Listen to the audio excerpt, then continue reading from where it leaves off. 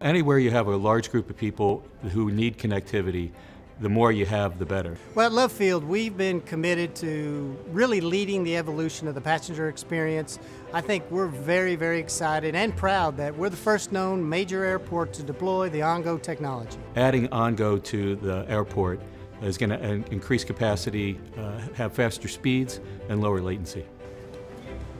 We've really got to figure out a way to be able to let our passengers communicate with the outside world, as well as communicate with the airport, the airlines, and each other. We really look at our customers as 4 different kinds of customers. We have super travelers that breeze through the airport.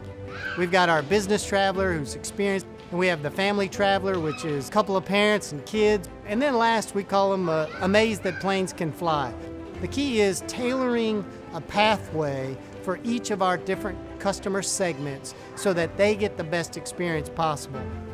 When you find new spectrum and you have an opportunity really to access it and use it not only to deliver great service to your customer, but also to improve your internal operations, it's just a great new technology that we wanted to be a part of at the very beginning.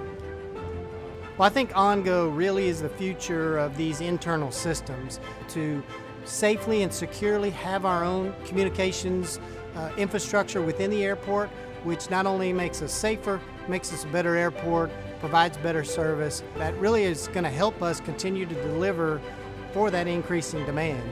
How we envision Boingo is it's going to be part of the whole convergence of network connectivity. So licensed, unlicensed, and Boingo together is really a great solution.